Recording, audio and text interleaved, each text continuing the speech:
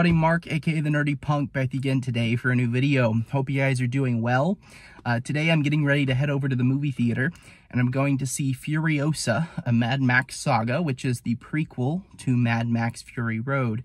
I've never seen a Mad Max movie, so I wasn't really sure if I was going to see this or not, but I haven't been to the theater in a while, and there's really nothing besides this that really piques my interest.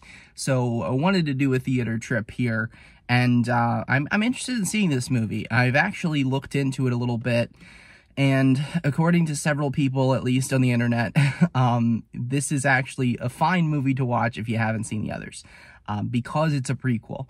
And from what I understand, Fury Road and Furiosa are separate from the original story, if that makes sense.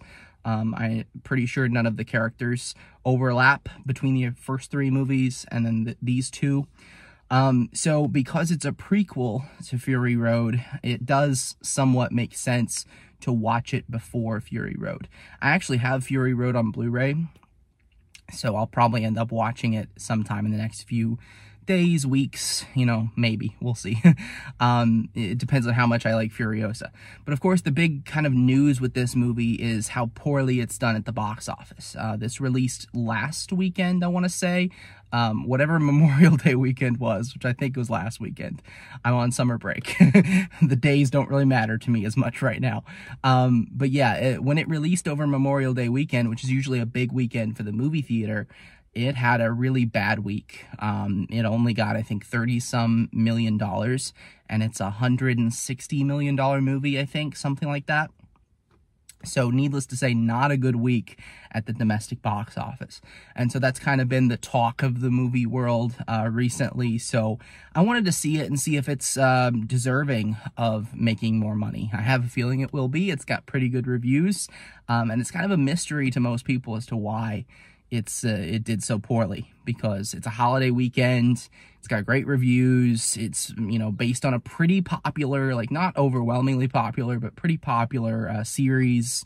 So, you know, it's kind of a mystery to most people as to why it struggled. So I'm going to head over to the theater. I'll see you guys in a couple seconds for you guys, a few hours for me, and I will give you my thoughts on Furiosa. A few moments later. Alright guys, just got out of the theater from seeing Furiosa, and I really enjoyed this movie. As for, you know, kind of watching it without seeing the others, I think it's fine. It's a pretty self-contained story. I'm sure there's some things, some like Easter eggs that I would have picked up on if I had seen the other films, but I didn't really feel like I was missing out on a whole lot by not seeing Fury Road or the other films as well. My overall thoughts on the movie, I think it was really, really good. Well executed action, sci-fi type thing. Post-apocalyptic, yeah, the genre, you know, it did a very good job of showcasing that genre. Now, there were some things, some minor kind of complaints that I've got with it. Some pacing issues, just a few things that I felt like moments that it was slow, and then it kind of jumps through time pretty quickly, and then it gets a little slow again, and I just wasn't 100% sold on the pacing of the film. It's also divided into like several chapters, and there's a couple moments where I was kind of like, it felt like that should have been the end of a chapter, but it wasn't. And you know, I felt like that was kind of hit or miss. The performances I thought were fantastic. Chris Hemsworth, this is the best thing I've ever seen him do. Very impressed with his performance.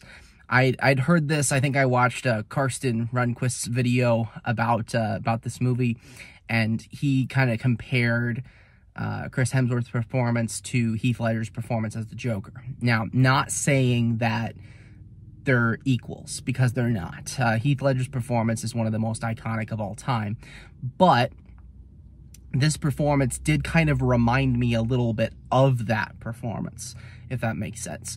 There's some elements of it where he goes from being very comedic to being very sinister very quickly. It felt like that was definitely an inspiration for the performance in this movie, but it wasn't quite as good, obviously, but it was still a fantastic performance for the film that it is, and for Chris Hemsworth just in general.